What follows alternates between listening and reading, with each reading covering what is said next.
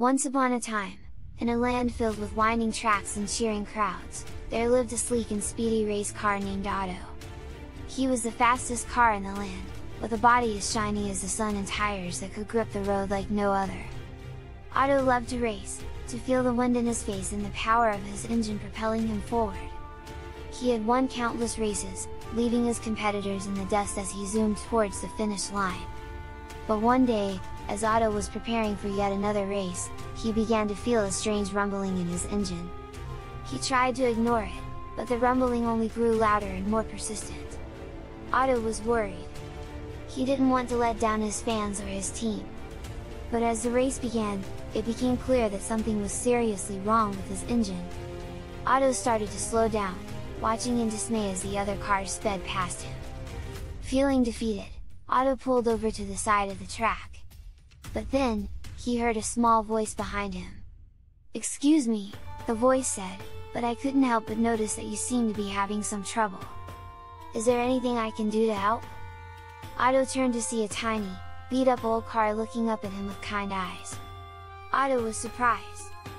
He had never seen this car before. But there was something about the car's voice that made him feel hopeful. "Well," Otto said, "my engine is acting up. I don't know if there's anything you can do." The little car just smiled. "Let me take a look," he said. And with that, the little car climbed under Otto's hood and started tinkering away. Otto watched in amazement as the little car worked his magic, fixing up Otto's engine in no time. "Wow!" Otto exclaimed. "You're amazing! Thank you so much!" The little car just shrugged. "It was nothing," he said. "Let's go race!" With his engine purring like new, Otto revved up his tires and sped back onto the track. He was amazed at how much faster and smoother he felt now that his engine was working properly.